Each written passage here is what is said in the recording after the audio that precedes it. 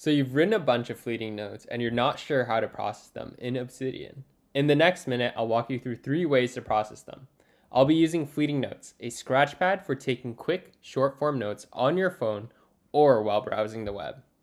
First is to not process them at all. In fleeting notes, making connections is a breeze, and I personally like to connect notes while I'm taking them. So when the notes are synced with Obsidian, the notes are already connected and processed.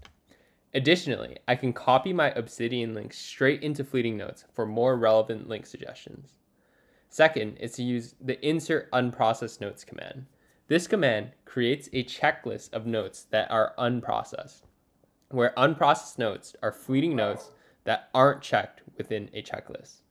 Using this takes advantage of the links within Obsidian and allows you to reference fleeting notes wherever you please.